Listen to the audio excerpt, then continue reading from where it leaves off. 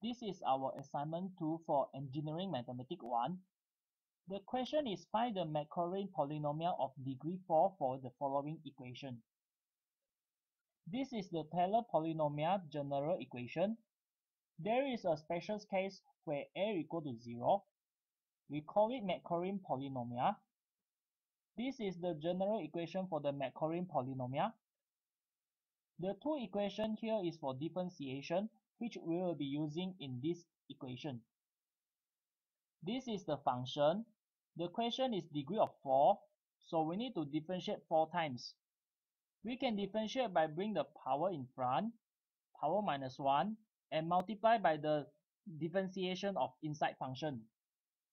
We can obtain the first derivative, second derivative, third derivative, and fourth derivative by using this method. These are the equations that we obtained from the previous step. After that, we need to substitute x equal to 0 into each of the equation.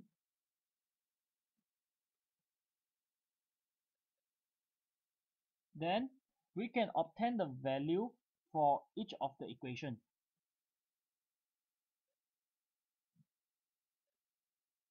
Finally, after you have gathered all the information needed, you can substitute according to the general equation. After you have simplified, then you can obtain your final answer. Thank you for watching.